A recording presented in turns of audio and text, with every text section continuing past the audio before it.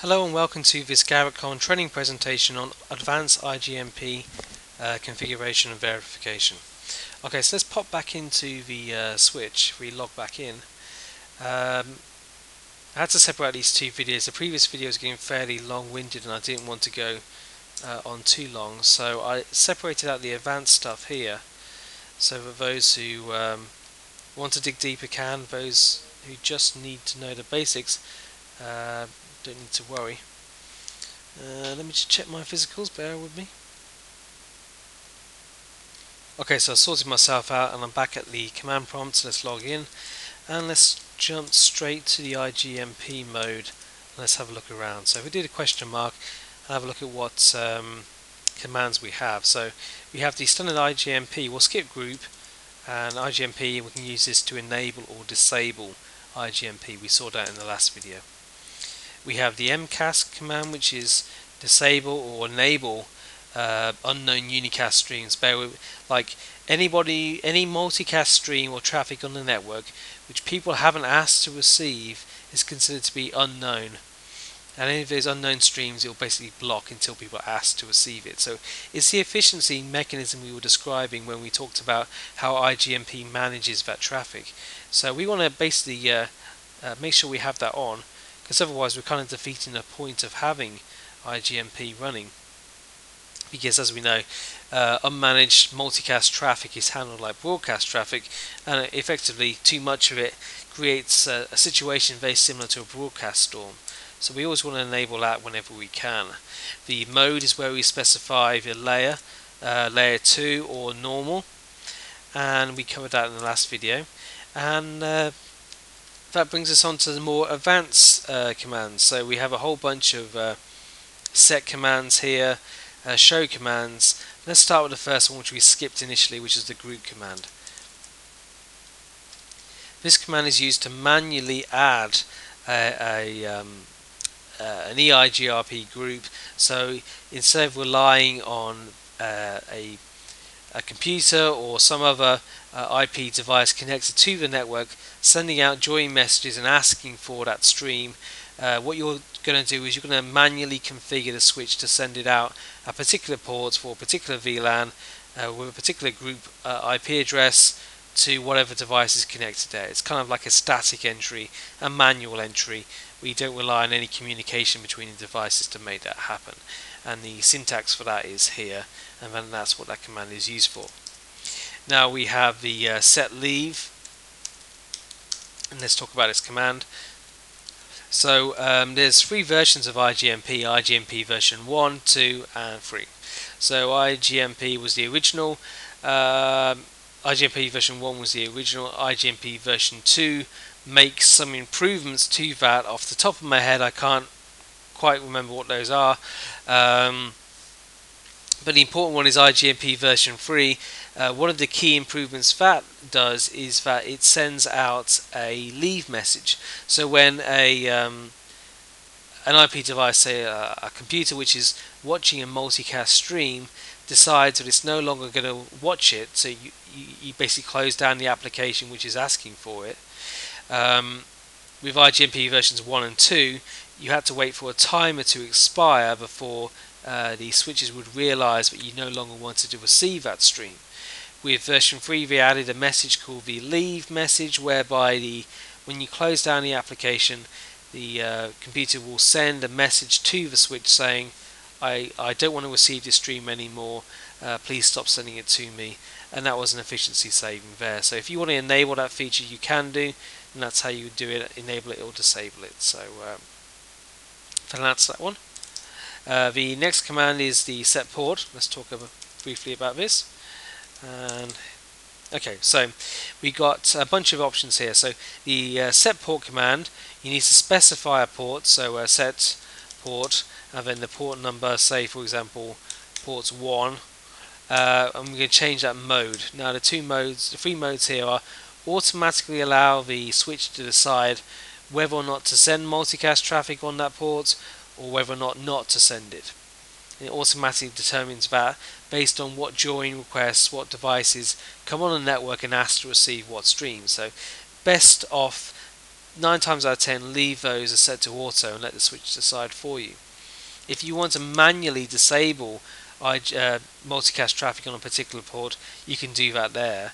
And if you want to manually enable this, you can do that set to forward as well. So those are your three options. Auto, let the switch decide. Block, always block multicast traffic. If you do that, you connect a device, you try and receive multicast traffic on that device, and it's not going to happen. Okay, so you turned it off. You turned off multicast on that port, or ports, whichever you specify here.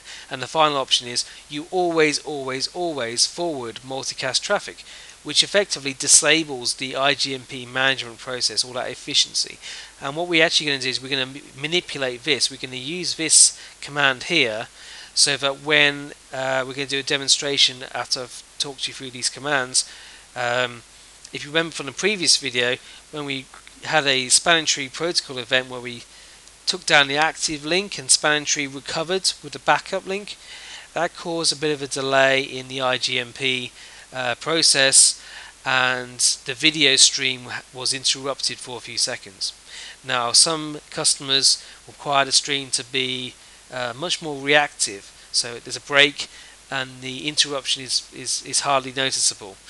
Now, if you want to do that, what you can do is you can specify the trunk ports to always forward the multicast traffic, and that way every switch receives the multicast traffic regardless of they need it or not, by which you reduce the efficiency of the IGMP process.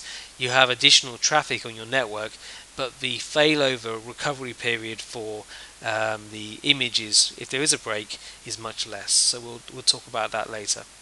So let's delete that command. Let's have another look. We've also got set query. Let me see if I can spell it correctly. When it says query, it's basically asking, that terminology comes from a device on the network, say a PC, wants to receive a multicast stream. So it sends out the message to a join message to the switches saying, I would like to join this stream. I would like to join this group and therefore get the stream sent to me. Now, the query comes from every so often the switch will ask the PC who's receiving the stream, do you still want to see this traffic? And the PC then has to reply saying, yes I do, and there's a timer there which we can adjust as well. Now, it's query because it's asking the questions of the devices receiving the traffic. Do you still want to receive it? Yes or no? And if you can enable or disable this process, which is basically enabling or disabling the IGMP management on this switch, if you want to do that, and that's what that command does. So you can enable or disable that functionality within the switch here with that command. The next command is set QI, which is one of the timers I mentioned. So if we expand that here, it's basically how often the switch will ask the device who's receiving the multicast traffic, do you still want to receive this traffic? It'll wait for the answer, gets the answer, then it'll wait for the interval to expire, and then it'll ask the same question again. And to be honest, I can't see, I've actually had a play around and manipulated some of these values, and it doesn't really make too much of a difference. To be honest, you're much better off leaving out the defaults. It works quite well at the defaults. The only one I would recommend you change is the one I'm going to show you later, but that's what this command does should you need to change it. So the other options are set QRI, QRI. And what this one is, how long the device who's been asked the question, do you still want to receive this traffic, has to reply. So if it takes too long to reply, basically the switch stops sending in the traffic, assuming that he doesn't want to receive it anymore. But as I said, chances are you're not going to need to mess around with those timers there. So the other ones are show commands, so they don't really show much until you actually have some multicast traffic on there. These are the ones used by my Windows machine, so you might not know it, but the multicast traffic, man, it's out there, it's on the network, you can't really see it, you don't know necessarily what it's doing, but it's out there, it's doing stuff behind the scenes, and Windows is sending out multicast traffic here. but what we'll do is we'll set up the multicast traffic, and we'll see the group here, and we can see what ports are sending it where, and we can see IGMP manage that multicast traffic, IGMP in action if you like. So we'll set up the same demo we did before, and we can see those show commands work their magic.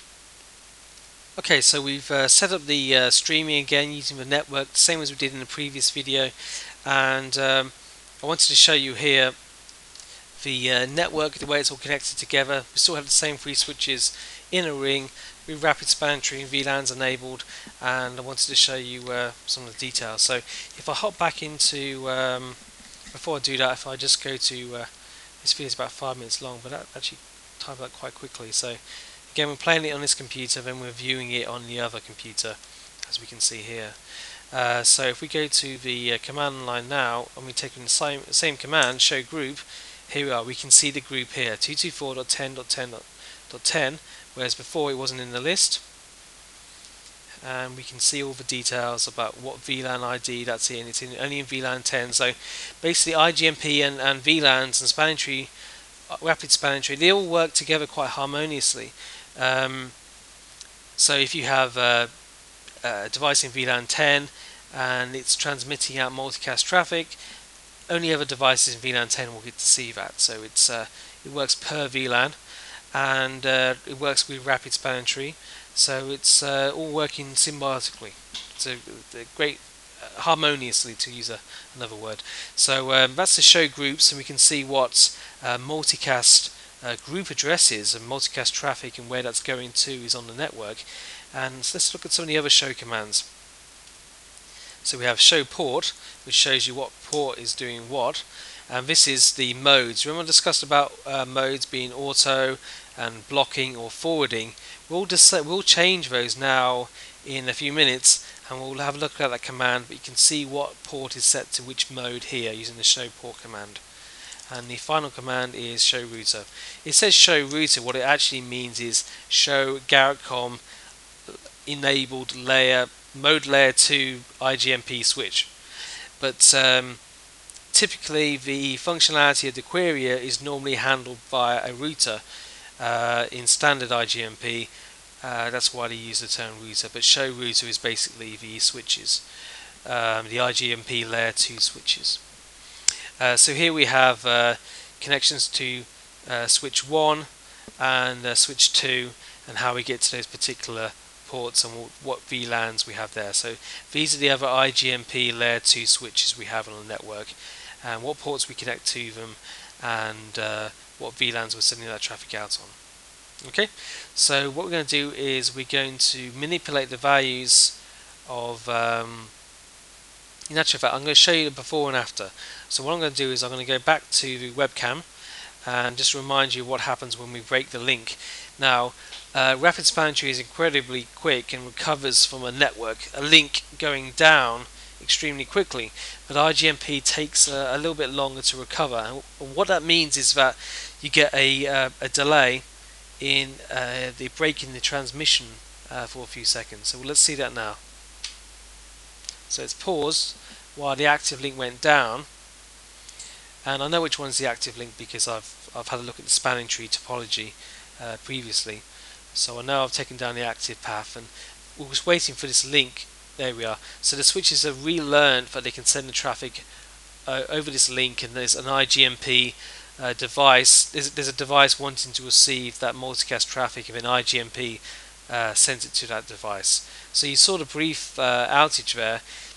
Depending on the size of your network, that can be a bit longer. Some people don't like that, so we're going to use the commands to manipulate the switches into recovering a bit quicker. But as I said, this is an advanced feature. Typically 9 times out of 10 you won't need to use this, but it's only in a special occasion. So what we'll do is we'll close down both the source transmission.